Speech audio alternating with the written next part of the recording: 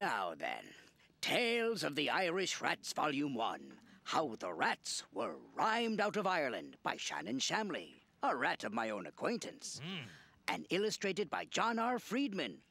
Lovely artist, lovely man, lovely. Let's see now. Long ago in the land of Ireland,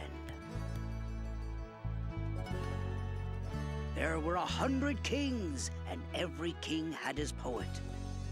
These royal poets were called bards. The bards composed two kinds of poems.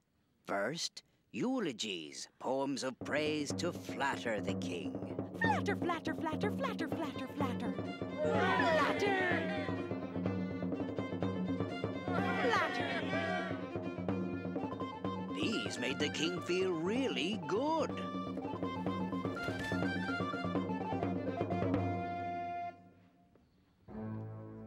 And there were poems that said very bad things about the king's enemies. Bad.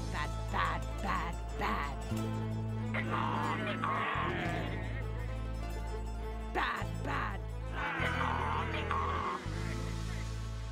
These made the king feel really good, too.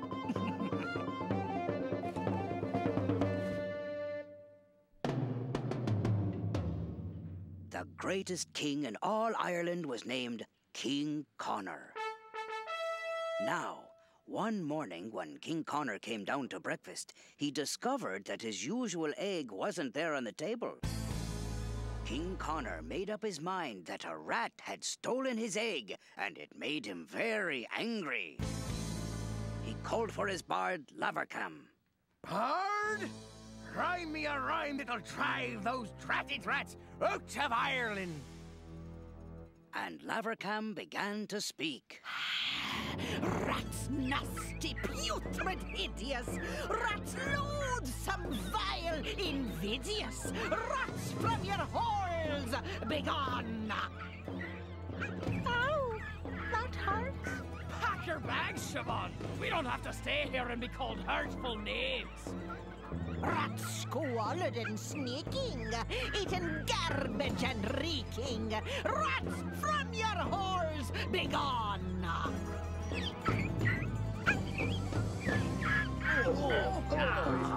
Come on, kids. We're never coming back here again.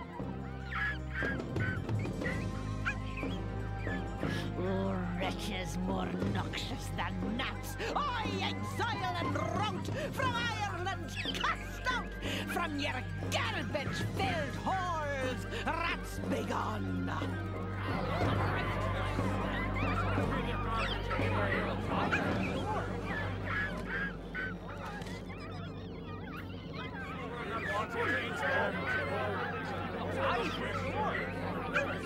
They sailed away, swearing never to return. So, Leona, you're not the first to feel very hurt by insults. See, Lionel? Yeah, I see. Yeah, I like the rats. I'm never going back to that playground again. Never.